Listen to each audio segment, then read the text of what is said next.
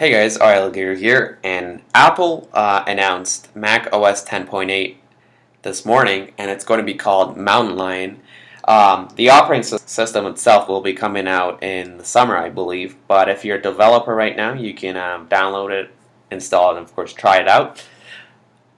But it has a lot of cool new features, such as Notification Center, Notes Reminders, iMessages, and etc., some of which are from iOS, and they're being put on Mac OS 10, which is really cool.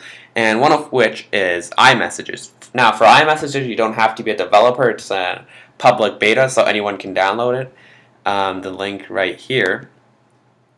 I'll put this link down in the description here. So yeah, you can just go to this page, download it. You do need to be on 10.7.3, which is the latest official OS 10 build right now. And if you are, then just download and install it. And once you're done that, you get an icon right here in your dock by the name of Messages. So it's not iMessages anymore, it's renamed to Messages. So let's go ahead and open it up. And once you do open it up, it's very similar to iOS, but it's right here. You can start a new conversation with another person on an iPad or an iPhone or an iPod Touch or another Mac. And so I'm texting I'm iMessaging my phone here. Let's go ahead and say hi for the third time. And I just got a message on my phone. Let's go ahead and message back. And you can see as I was typing on my phone here, let's do it again, it shows that I'm typing, and also there is a delivered message too.